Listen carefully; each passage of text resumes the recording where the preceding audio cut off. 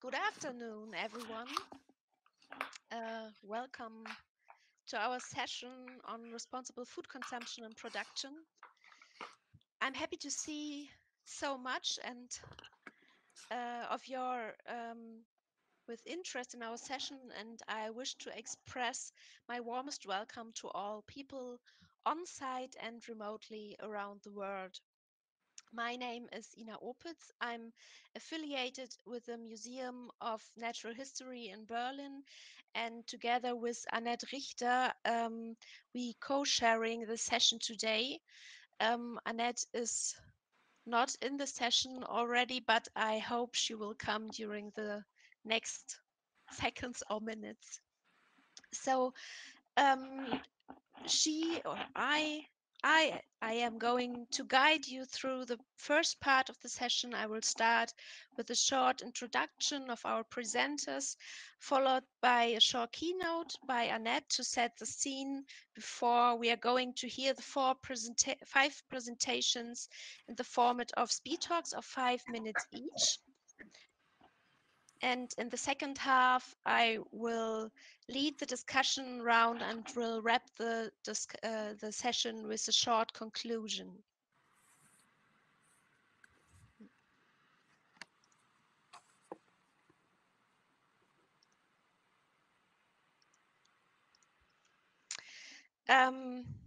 Now it is my greatest pleasure to introduce you to the fantastic speakers and presenters of today. I'm very pleased to introduce you the early career scientist Jessica Lucinda Amprako from the University of Kassel, who are going to present her project, The Impact of Citizen Science Towards Sustainable Production of Aromatic Plants. I'm very much looking forward to hear more about this topic and the great locations you are planning to perform this project. Very welcome. Further, we will hear from Rachel Pateman about her current citizen science project on food losses and waste. Rachel is from the University of York and affiliated with Stockholm Environmental Institute. She works as a researcher and investigates the processes in citizen science, as well as looking into how the best design citizen science to maximize data quality. Hello, Rachel. Welcome. Following this talk, Siri Granum Castron will present her research on citizen science engagement and biotechnology innovation, the need for research and the role of ethics. Siri is director of the NTNU Oceans at the Department of Philosophy and Religious Studies at the Faculty of Humanities at the Norwegian University of Science and Technology. Siri, hello. Next in the line will be Danielle Wild.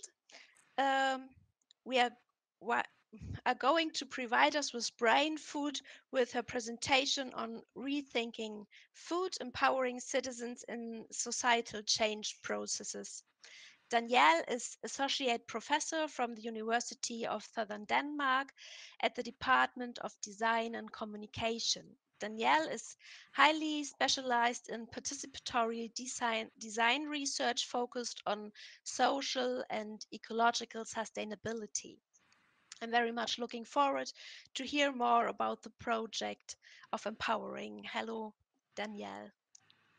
And finally, we are pleased to have Frederick Brunius from the initiative Consupedia on behalf on Roberto Rufus Gonzalez here. I think both are researching sustainable behavioral changes, focusing on sustainable dishes in Swedish schools. Hello, Frederick. Nice to have you here. To all the presenters, thank you for taking part of the session and wonderful to have you on board. Thank you.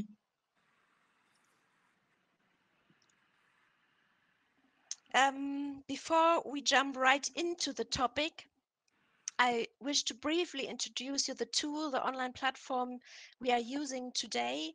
while testing the tool, we observed some challenges with the platform. First, enlarge your screen as much as possible to see the presentation. Use, for example, the Control+ function and double-click the presentation. Secondly, we wish to encourage you to use the chat for sharing your knowledge about your projects, for resources you wish to share. And thirdly, after the presentation, we will have a Q&A session. Please keep your questions until the end of the presentation, otherwise they might get lost in the conversation. We will start with a Q&A session right after the presentation and give you a hint if you can use the chat function.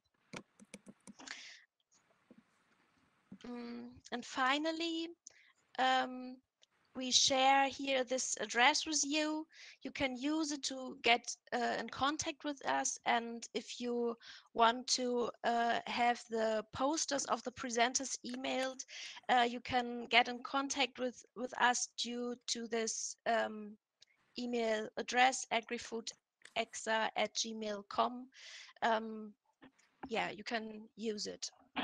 Okay, I see Anett now entered the room, and I hope she will be able to give her keynote now. I would like to wait some seconds. Hello, Anett. Okay. We see you.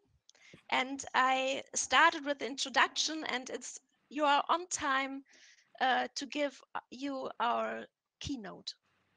Yes, thank you very much, and sorry for all this trouble. I'm trying to go as long as possible with the connection. I experienced some difficulties.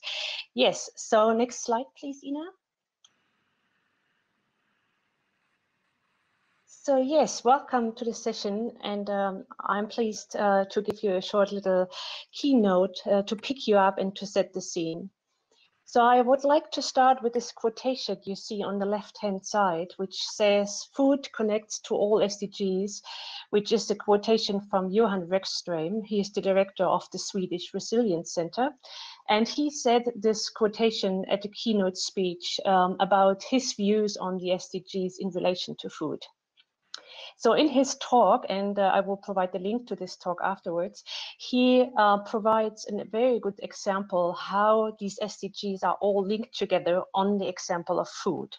So what he does and his colleague, they place the food in the center of this SDG icons, and then they place around this object, the food, all the others. And they provide evidence how this is connected and interlinked. And when they performed this exercise together, they came up with this so-called wedding cake. And what you can see basically with this wedding cake is that the basement of all of this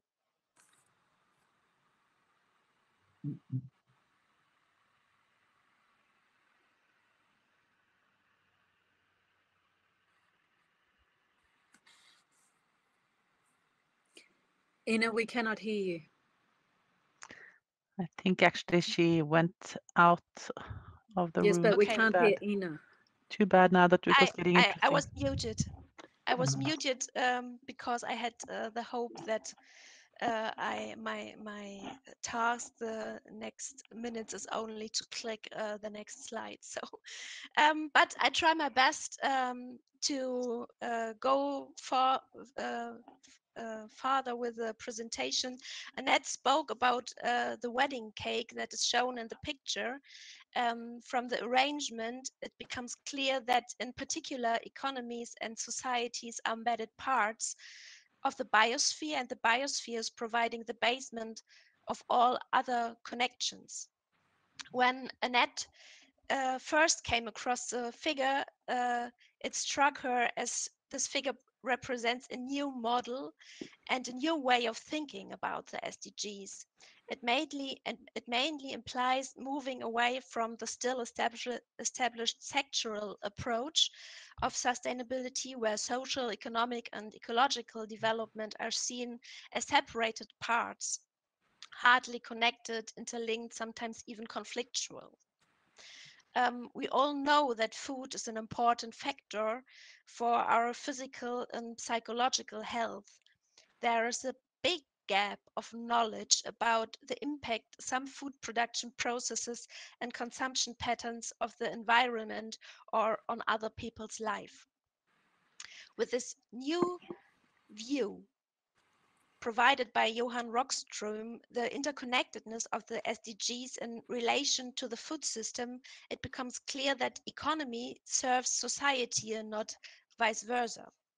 And this is Anett's idea on her a very interesting twist of the logic made visible through the linkages of SDGs and this case food. In this context of food production and consumption and sustainability, the question that is being often raised is how can we feed the world's current and future population in a sustainable way? In the study by Springman et al. From 2018, published in Nature, several options for keeping the food system with environmental limits are provided and explained. Overall, the study concludes that it is indeed possible to feed 10 billion people by 2050 within planetary limits under the requirements of certain rigorous actions that would be first, a global shift toward healthy and more plant-based diets. Second, halving food loss and waste. And third, improving farming practices and technologies. In their paper, Springman acknowledged some already existing initiatives and attempts to implement these actions. However, in order to have a real impact, they call for two important actions. The first is rapid upscale, and the second is global coordination of these initiatives. At the end of the paper, some uncertainties of the analysis is presented. They did not assess the impact that climate change could have on crop yields and freshwater availability.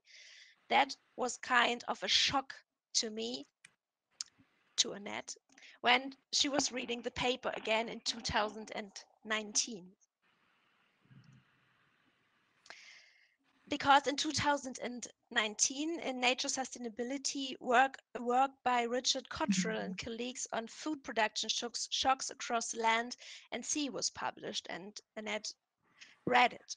The authors identified 226 food production shocks across 134 nations between 1961 and 2013.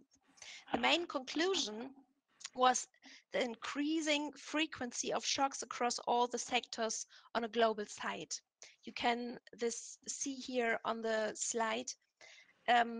In this presented figure from the paper, you see drivers of food production shocks indicated in the different colors for the sectors of crop, livestock, fisheries, and aquaculture. This figure tells us the extreme weather, shown in red, was a major cause of shocks to crops and livestock, in the first column. The drivers of production shocks vary between sector. Mostly crop production shocks were driven by climate or weather events, while mismanagement, such as overfishing, contributed to many fishery production shocks. It's here in the third column.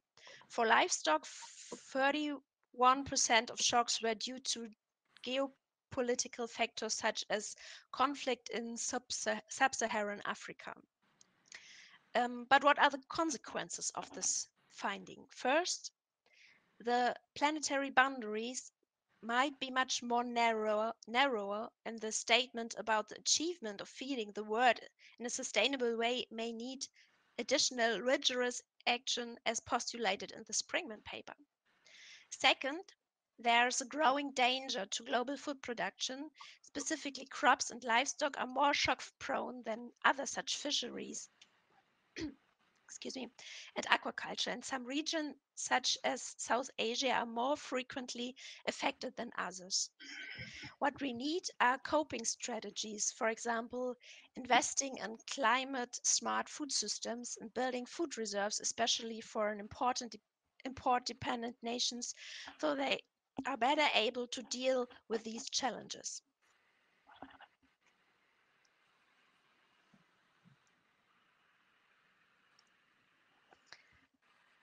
What are the responsibility of policy in this context? Science has provided recommendations to policy and to society how to change towards sustainability.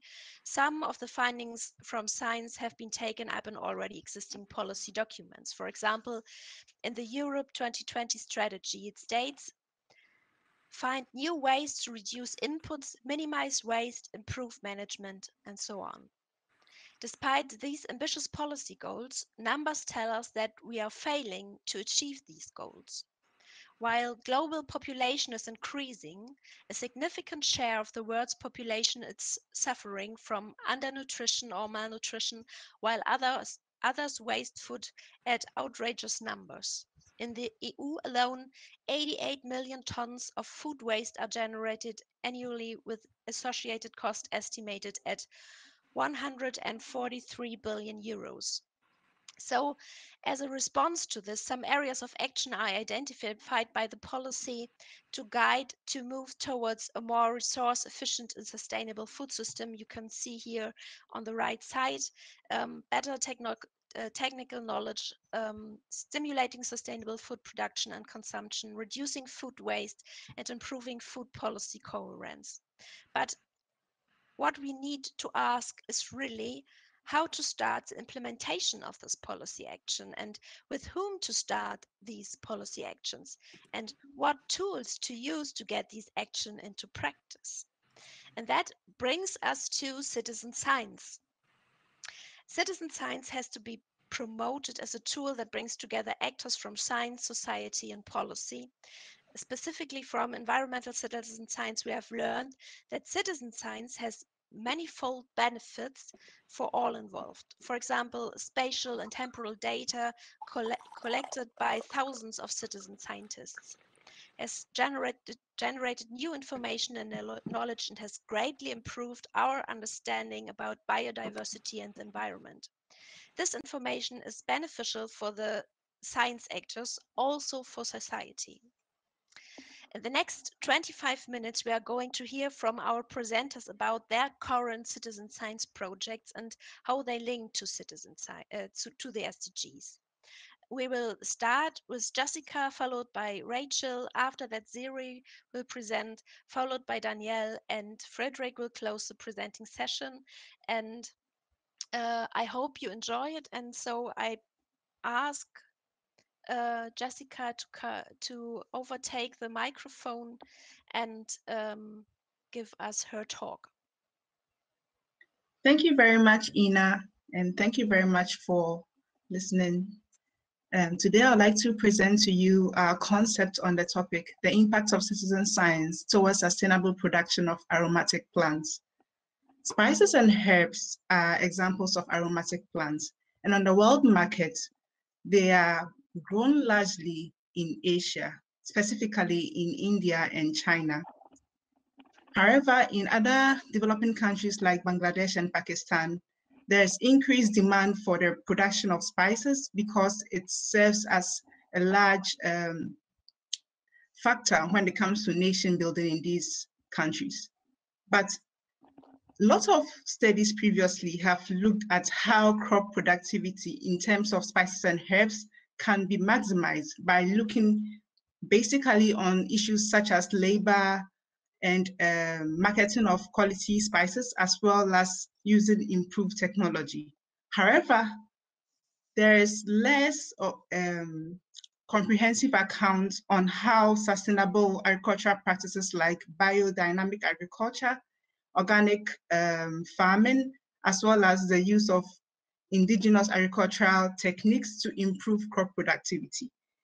Against this background, the main importance of our study is to find out how citizen science can be used as a tool to improve sustainable production of spices and herbs in Bangladesh and also in Pakistan. And we would like to address two objectives: to identify the indigenous agricultural practices and how it increases crop productivity. And also we'd like to see how sustainable citizen science can be used in spice and herbs production in smallholder farmers. And to achieve this, we aim to approach our study using a qualitative research approach. And we would first of all would like to purposely sample some small farms in Bangladesh and also in Pakistan, so that we will interact with farmers there and find out what kind or what types or the different kinds of indigenous agricultural practices that they apply and implement to boost their crop productivity. Also, we would like to engage with other smallholder farmers in this area, so that we will get hold of all the indigenous practices that they have been using. And we aim to achieve some results. And this is to improve crop productivity by the adoption of organic farming and also by the adoption of biodynamic practices. Next slide, please. It seems I've skipped. I'm talking fast. Yeah. So that's what I'm talking about. Yeah. So these are the expected outcome of our study: to improve crop productivity by adopting indigenous agricultural practices, and also by adopting biodynamic agriculture and organic farming as well. And we would also like to see the impact of agricultural citizen science towards the study of spice and herb production.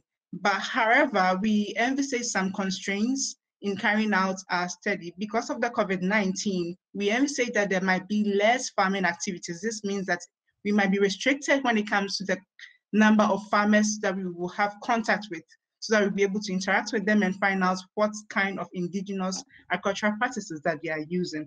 We also envisage that there will be lack of incentives because of the pandemic. Some of the farmers might be afraid to even engage with us because they might face the risk of maybe contracting this disease.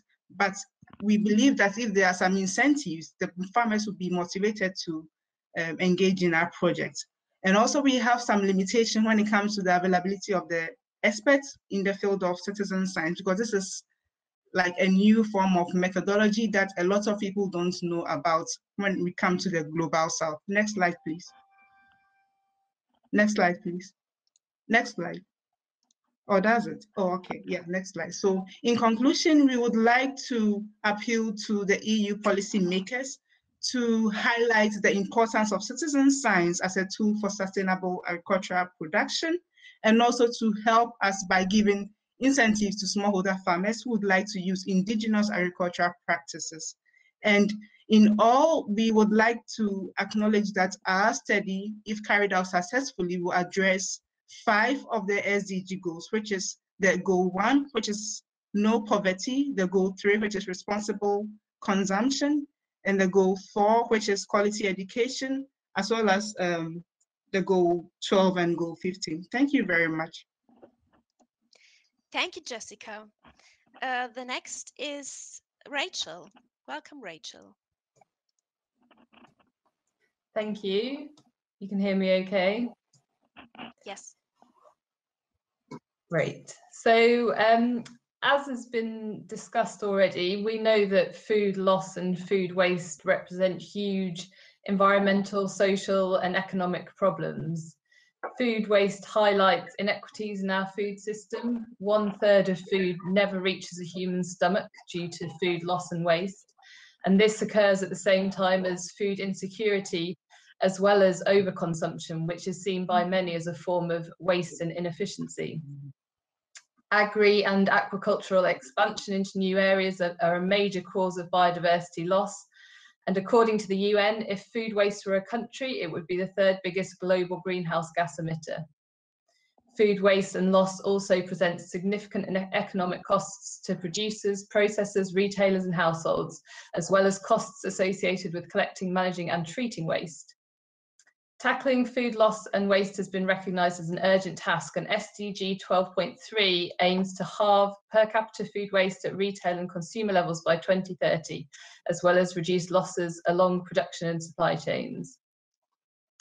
So myself and my co-authors, who you will see listed on the slide there, have carried out a study where we've examined opportunities for citizen science in the field of food loss and waste. And to do this, we used a list of priority research questions for the field of food loss and waste, which were developed in a process led by one of the co-authors here, Christian Reynolds.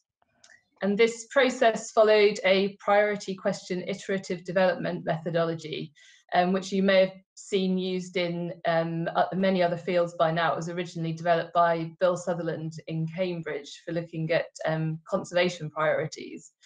So that process was applied here, and the first step was to send out a questionnaire to experts in the field of food loss and waste, consisting of government employees, consultants, charities, researchers, etc. And 92 people responded to that and submitted a total of 395 questions that they wanted to see research in this field address.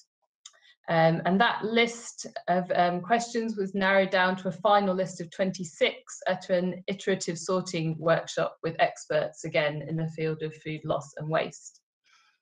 So what we did for this study was we took those questions and we used them as a basis to look for opportunities for citizen science.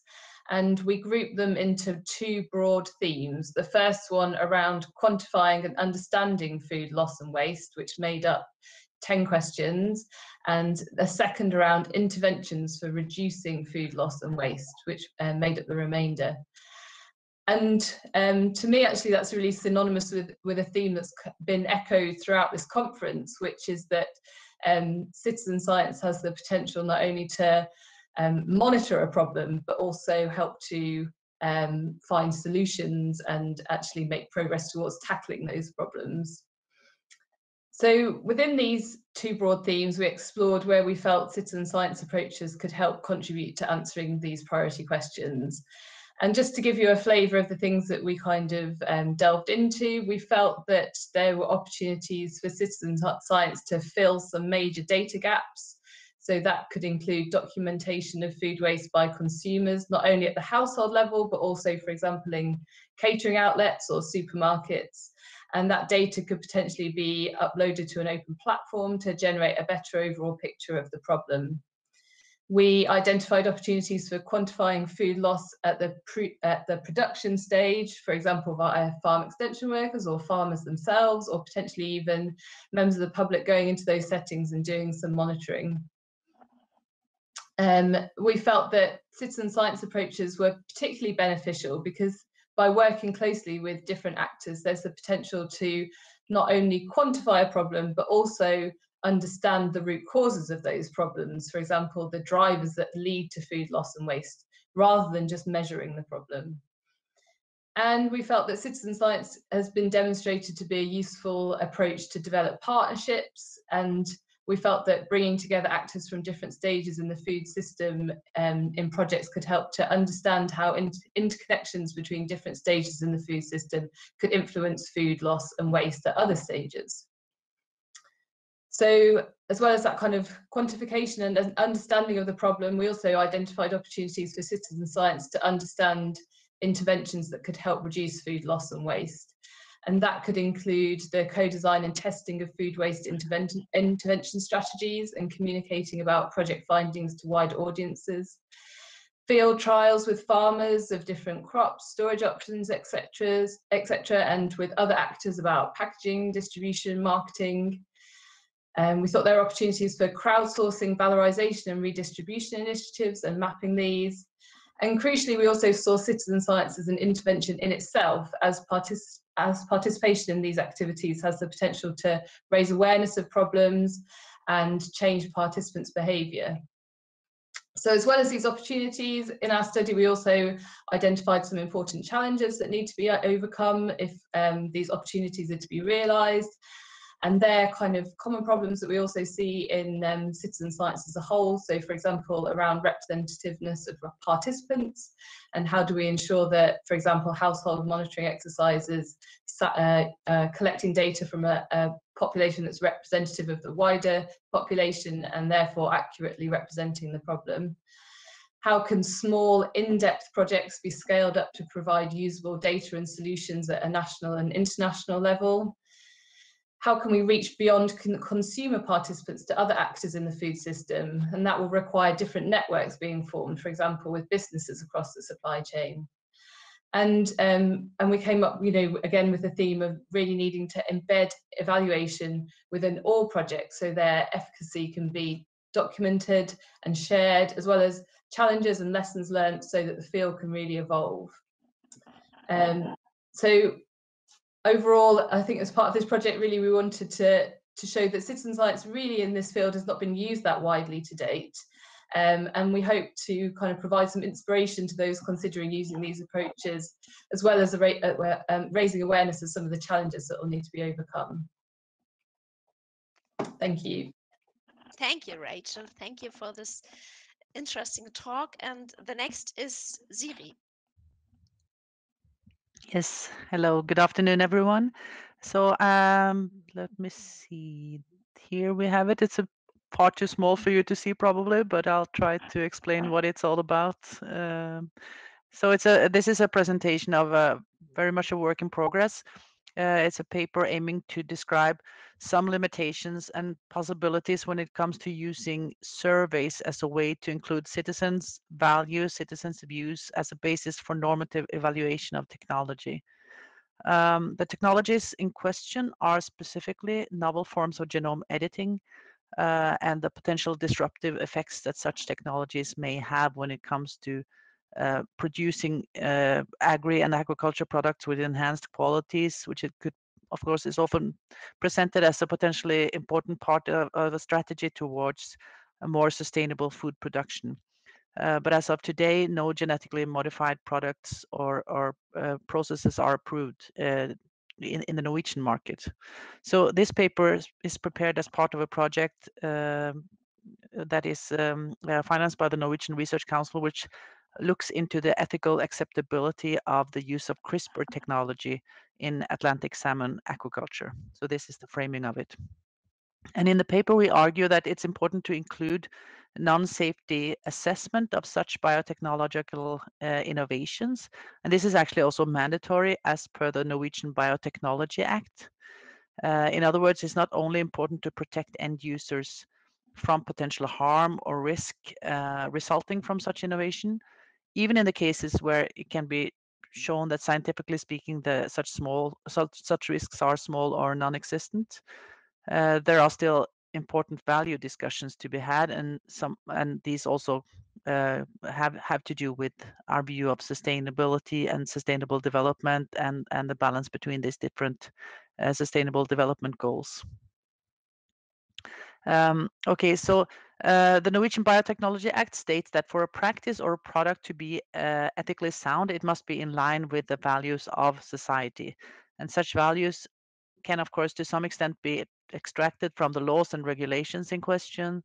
You can look at the programs of political parties or the civil society organizations, but we could also simply ask people about their attitudes and values, and this is often done. And the emphasis we see in Horizon Europe on citizen participation in science speaks for having people to a much larger extent drawn into these processes. And one much used way traditionally to do this is through surveys. Other ways could be through focus group interviews, dialogues, consultations, and other engagement methods. And these are also, of course, often used in combination. Now, this paper we take as point of departure to quite recent Norwegian surveys focusing on their similarities and differences. And the intention of both of these surveys was to identify changes or potential changes in the attitudes towards the use of genome editing in animals and plants to be used within agri and aquaculture in light of all these new technologies coming up. One of the surveys used future possible cases as example, while the other used present cases from abroad, specifically the US market. And those two ways of doing it each come with their own challenges. One maybe being too hypothetical, looking into the crystal ball of the future and not sort of maybe connecting to people's values here and now. And the other one maybe not being too relevant in another way because after all, the US agricultural market is so different from the Norwegian, much more small scale based form of agriculture. And in our view, both of these surveys fall short when it comes to providing a normative basis for non-safety assessment and really supporting any kind of. It's hard to extract any view of what people actually think about or what if their views are changing, because The conclusions and suggestions drawn from them point in quite different direction, and it seems to more reflect the framing of the survey and the way the questions are asked. Also the way these questions are framed seems to be rather uninformed by normative research. So the plan for the paper, where we are not quite there yet, is to discuss further in connection with normative theory how such shortcomings can be amended for by enhancing the research-based framing for such processes, working both ways as citizen engagement processes should do. It should inform citizens, and citizens should inform the research. So a challenge here is to try to strike the right balance, avoid giving too much information, too much context in advance, both for the risk of paternalism, sort of telling people what they should think, how to avoid value-laden questions, how to avoid that it becomes just simply too demanding to take part. Just simply receiving all the context that you need to make up your mind is just too exhausting. So it's always a balance between too much and too little. The point we want to make is that in highly contested areas of research, such as, for example, genome editing in agri and aquaculture, citizen engagement approaches are important and have an important role to play because people's values are an important measure of whether these technologies should be implemented. But in order for these to be legitimate, they should be knowledge-based. They should be based in transparent scientific and normative analysis. And I just might add as a final point that a critical aspect of citizen engagement, the way it's promoted in the drafts of Horizon in Europe that I've seen so far, is maybe a lack of emphasis on such normative analysis, risking that citizen engagement becomes about increasing the legitimacy and the way forward for technologies rather than actually listening into what are the people, what are the values that we want to align these technologies with. Thank you. Thank you, Ziri. That was very interesting. The next is Danielle. I switched on the slide. Okay, so we know we need to change how we eat, but doing so, it isn't straightforward. Food practices are situated in the body, in the family, in the home, in social groups, in culture and tradition, and they're impacted by local conditions. Food system transformation needs to be systemic, but also relevant to situated everyday practices, coherent with available possibilities, able to fulfill deep-seated socio-cultural as well as nutritional needs. So Rethinking Food takes the Future 50 Foods report, which is financed by the World Wildlife Federation and KNOR Food, as a starting point to think about how families in Denmark can transform how they eat to be more sustainable. Now, this report is usefully troubling. It's authored by world-leading food and sustainability experts, but the unlikely coupling of KNOR with sustainability raises many questions for people. Not all of the foods are available everywhere. A common complaint that we get from participants is why Japanese mushrooms and not the ones we can forage locally? And what are bamboo nuts? Why would eating foods from Africa or Asia or South America be more sustainable? Next slide, please. The study has 3 courses. First is the main course, which involves 35 families from Kolding in Denmark. Kolding has a population of 90,000 people. It's a small city with surrounding villages. The second course is free range and involves households of any description from all over Denmark. It hasn't started yet. We're partnered with the Danish national broadcaster on this course and hope to have upwards of 100,000 participants based on previous citizen science partnerships that they've done. The third course is dessert, and this is where we all come together for community analysis and peer review. The different courses let us look at different things: the influence of children on sustainability choices, changes in experience and position from one geographic location to another, and the impact and possibilities of conducting food-based research online. So in the main course, the families meet the researchers. They receive a box of locally purchased Future 50 foods. They're currently sharing recipes and impressions and having discussions on a closed Facebook group, where they can also speak with us, the researchers, and an award-winning local chef. In the next month, the chef will lead 2 online cooking sessions with them. In the first, everyone cooks Christopher's menu, and he talks about how he feeds his family, 2 adults and 2 small kids, with minimum time, minimum money, maximum diversity, and maximum health benefit for people and planet. In the second online cooking session, the families cook whatever they want for dinner, and they continue the discussion with Christopher while he cooks for his family in parallel.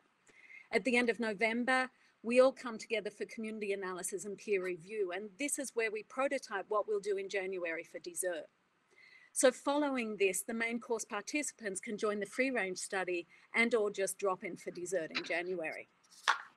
For the free-range course, these households don't receive a food pack, and much of their participation is self-directed following prompts from the research team delivered through an online portal and a closed Facebook group. So participants will have access to lots of supplementary material, expert interviews and related interest stories provided by the national broadcaster, and materials drip-fed to the Facebook group from the main course with the permission and input of main course participants. In free range, Christopher holds a third online cooking session accessible to everyone. And this is where we cook together, share ideas inspired by the Future 50 foods, think about food and sustainability agendas more broadly, and the importance of commensality, the social value of eating together. Whether your grandmother is in Malmö in Sweden, your parents or in-laws are in Turkey, or the older children live now in another city or town, how do we eat together today and maintain what's important? Dessert is pretty straightforward. It's community-based analysis. Please stop the alarm, Anett. Can you stop? Thank you. So dessert is pretty straightforward, community-based analysis and peer review. The aim here is to challenge and develop the researchers' findings and ensure we're representing our participants' experiences and views. And I'll take a few seconds longer. Eating is personal, it's political, it's a locally situated, globally impactful everyday activity. Our participants so far have been open-minded about transforming their eating behaviours. They're willing to compromise on taste and flavour for more sustainability. However, time and cost exert very real pressures, and children's willingness to experiment can also be an issue. Our main course participants are predominantly middle-class Danish families, but not all of them are. And while we would have liked more diversity, we hope to expand through the free-range course. We also recognise that middle-class Danes are by far the most dominant demographic in Denmark, so if they can change how they eat and the demands they're making on the local food system begin to reflect those changes, it will hopefully make eating more sustainable and more accessible for others. So this project is part of a larger research program that looks at food as a vital catalyst for societal transformation. In January, we start a 4-year EU project that turns Kolding municipality, along with 11 other European cities, into food living labs. And we'll try to go further in understanding how to move from behaviour change to culture change, using participatory approaches to research through design to enliven how we enact citizen science by moving, making, doing, eating, sharing, conducting community-based analysis and peer review. Thank you. Thank you, Danielle. I think I had a third slide, but... Oh, I forgot to ask you to change through to it. Sorry, the alarm was going off. Yeah, sorry for that. Okay, and staying at the same issue and asking Frederick now. That's your floor. Thank you very much, Ina. So can you all hear me? Yes. Great. So I know the poster will be too small for you to see, but please get in touch if you would like it emailed to you. So hello, everyone. My name is Fredrik Bronius. I'm a researcher and press officer at the Swedish non-profit organization VA, Public and Science. And I'm giving this presentation instead of Roberto Rufo Gonzalez, who unfortunately couldn't join the conference today. So the food waste experiment. Every year since 2009, we at VA coordinate a national citizen science project for schools as part of the Swedish events on the European Researchers' Night. And this year's project is focused on food waste and will take place during the 3 weeks in November. And here we are collaborating with researchers from the KTH Royal Institute of Technology, Dalarna University, and the company Consupedia. And hopefully lots of teachers and thousands of pupils from all over Sweden. The technological basis of the experiment is that the researchers in the consortium have created the world's largest database on sustainability factors related to food, with regard to climate and environmental impact, health, and justice, fairness in the production process. And this database was developed over a period of about 5 years with an aim to foster sustainable food consumption. And to gather the information for the database, they are using a bot, that's to say a computer program that they originally developed to find and process information to automatically publish articles on Wikipedia, and which has actually published millions of articles on Wikipedia to date. But for the food database, the bot was instead programmed to retrieve sustainability data on thousands and thousands of food products. And currently, the database contains more than 200,000 products, and more are being added all the time. And currently, anyone can use the cell phone app that is connected to the database and scan barcodes in Swedish supermarkets to immediately get sustainability information and compare different food products with each other. But for the food waste experiment, the researchers have developed another mobile phone feature which connects their sustainability database to an artificial intelligence designed to identify and quantify different kinds of food.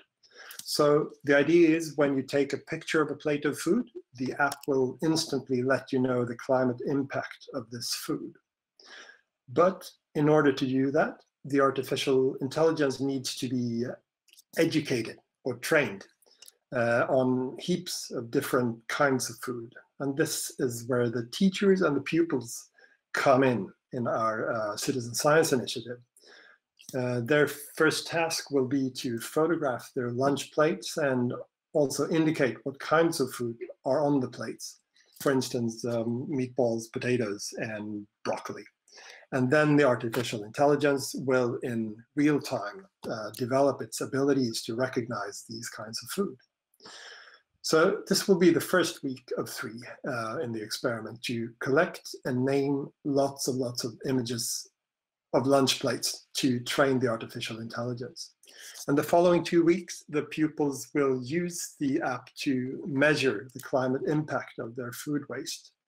So during this time, they will scan their plates before and after they have eaten, and the app will then calculate the climate impact of the food being wasted. And before lunch, the app will give them information on the carbon footprint of the different dishes that are on the menu that day. And we are not going to collect any personal data. All food waste data will be on an aggregated class level. And during the experiment, the pupils and teachers will be able to compare their food waste to the average food waste of all other participating classes. In this way, we are hoping to find out which kinds of food and which kinds of food combinations generate the most waste, and whether more and better information and feedback can foster virtuous circles in how food is being handled. Well, thank you. Thank you, Frederick. Now I will switch off the screen. Yeah, thank you all for this very insightful talks. Because we have only some minutes left, I will immediately start with the Q&A. So you, the audience, the participants out there, you have now the possibility to use the chat function to ask questions or to comment the talks.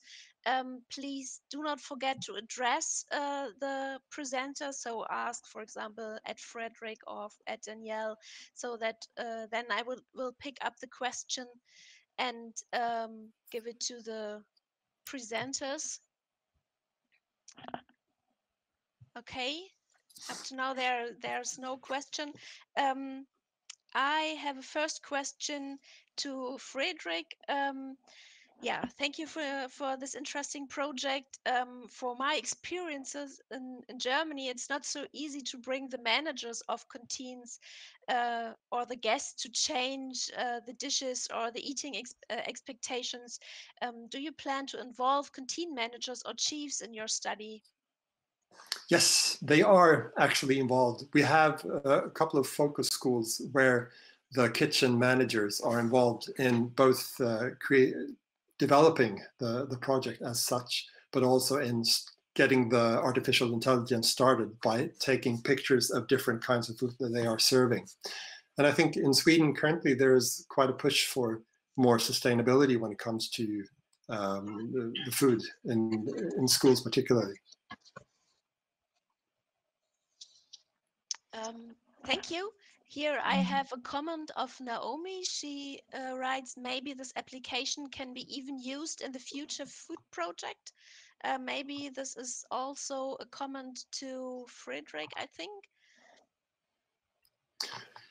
Sure, why not? I mean, the only limitation is what the food that's in the database. Currently, the database is based on Swedish food, the articles that are available in Sweden. So we would need to ask the bot to collect food data or sustainability data from other countries, the foods that are on sale there. So it's not only able to recognize meatballs, but also other forms of food. No. Right? You can train it to recognize anything. So maybe I prepared some other question, but maybe some of the other presenters want to ask Friedrich or Danielle. I think some of your projects are similar or can connect with each other.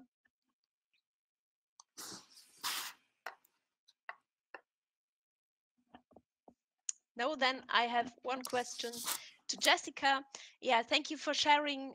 You told me in before the session that the concept or the research project you introduced to us, it's something like a concept. Do you plan to implement a specific approach that allows other farmers to apply the indigenous knowledge or sustainable production of spices? Yes, so one of the incentives that we have in mind to get the farmers on board is to motivate them by giving them some varieties of seeds, of spices that they can use their own indigenous agricultural practices to cultivate them. And by doing that, I know that it will be a bit difficult because this indigenous agricultural practice that they have is like their own property, is their own like family property, and they won't like to share with others like us who are scientists. So what we would like to do to motivate them to gain this knowledge is by also giving them some practical experiences when it comes to improved agricultural practices. For example, like the use of organic farming practices. So this is what we would like to exchange to get a feel of their indigenous agricultural practices. Okay, thank you. Yeah, I think. Oh, okay, Danielle, yes. You're muted, I think. Thank you. I have a follow-up question for Jessica. I noted this down when you were talking as well. I was very curious about the ethics of using incentives for participation, and you just spoke then about exchange. I wonder, do you discuss the ethics of it as an ethics of participation with the participants? Do you tackle it head on, or do you just enact what you believe are ethical ways of enacting, of incentivizing participation? Thanks for this question. Yeah, I didn't think about it in that way, but I think we would go about it the ethical way, because as you already know, it's their knowledge. And I mean, giving them incentives like improved seed variety is not enough, but we will go the right way by looking at maybe some governmental structures that is in place to see how we can get this information with them, from them, sorry. That sounds great, but I wonder what might come of actually sitting down and discussing with them the ethics of what you're doing, like acknowledging we know these are your practices. We have been thinking about it in this way, but how are you thinking about it? What for you is going on here that would be interesting, that you actually engage them collaboratively in decision making around what the best way to handle it would be, because their perspectives may diverge considerably from your own. Okay, so one thing that we would like to also do is to involve like people in the Ministry of Agriculture in these countries, and to get them to know about, I mean, the impact of this indigenous knowledge from farmers in their countries, and also to come up with like a document in the form of, let's say, a compilation of all the information that we get from the farmers, and then share with the Ministry of Agriculture in these countries. So it's like, in a way, we won't kind of have a lot of issues when it comes to ethical stuff, but then we will involve the government. I don't know if I have answered your question, but this is something that I would like to do. I was actually proposing. Okay.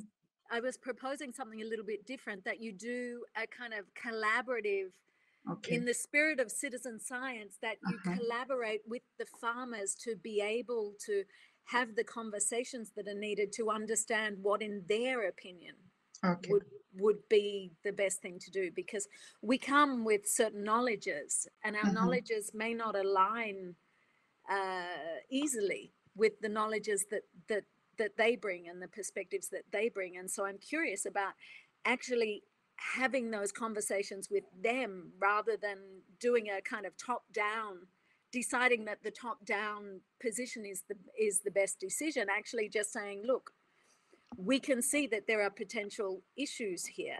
We would like to have a discussion around it with you, and together work out what might happen. I mean, it seems to be kind of in the spirit of citizen science to do that, to involve the citizens in the decision making.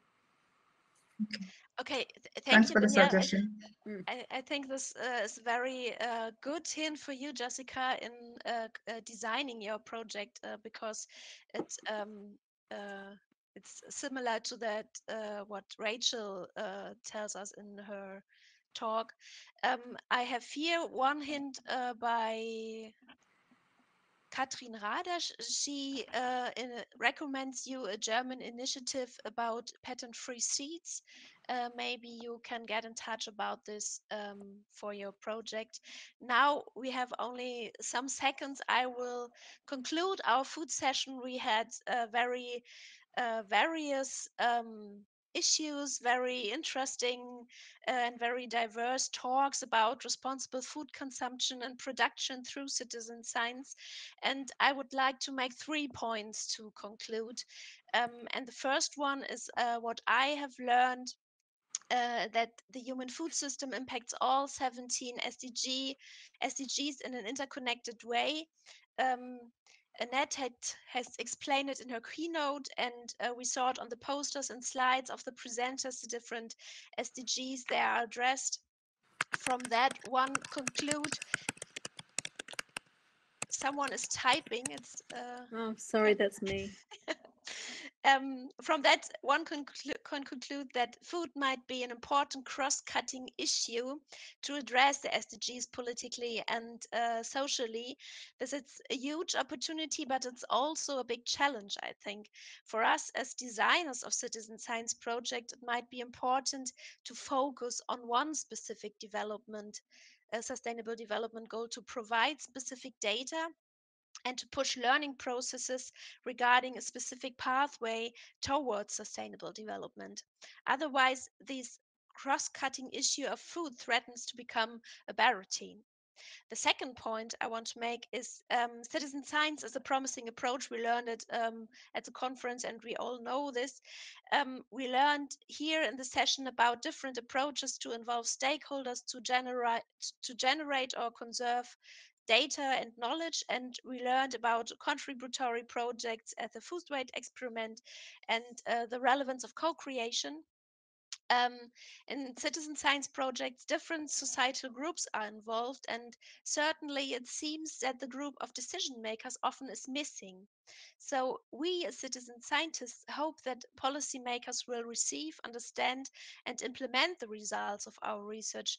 Maybe in some cases we should reconsider the role of policy. In some cases it might be an interesting approach to involve decision makers into the citizen science process, and doing this citizen science includes their perspectives and open up direct channels to the policy level. And the third point is addressing the SDGs better. In this session, we worked out some wishes to policymakers, for example, providing access to related data and information, or creating various tools of incentives and funding. These and other recommendations you can find also in the declaration of the conference. It includes a guide for action by defining roles, contributions, and concrete potentials of citizen science to advance its SDGs. And we would like to ask you to sign the declaration, becoming a strong contract at the beginning of the European Decade of Citizen Science. Thank you.